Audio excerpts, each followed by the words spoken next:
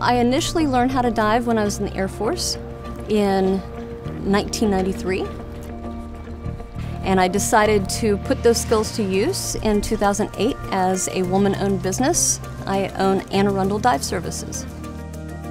I knew that Anne Arundel Community College had an articulation agreement to continue my education from my associate's degree. Through the articulation agreement, I was able to transfer 65 credits. So it was a very easy decision.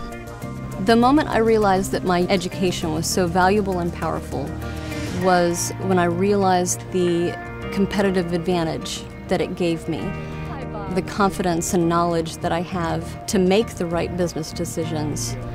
When I ran the profit and loss reports, I found that I had an 8-fold increase in revenue over 2 years. And I was like, holy cow, this is my education actually coming full fold and paying itself off.